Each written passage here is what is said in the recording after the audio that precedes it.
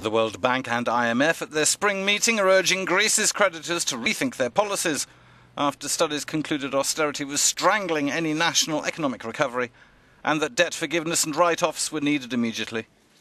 All this is in the context of generally gloomier feelings about global growth. In many countries, the lack of wage growth and greater inequality have created widespread senses that economic growth has mainly been to the benefit of economic elites.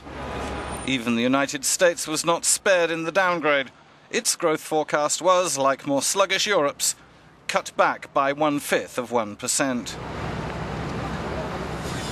Low oil prices continue to hold back energy sector investment, and a strong dollar continues to hold back US exports, while high unemployment cramps consumption in Europe. Two major risks may slow Europe further, warns the IMF: the refugee crisis and its political pressures on the EU, and Greece's rising debt mountain, which the IMF says won't fall under current troika policies. These insist Greece runs a primary budget surplus of 3.5% of GDP, something the World Bank and IMF say is impossible. The Eurozone crisis is far from over, and if the market should sense cracks in Greek policy, expect traders to exploit them mercilessly.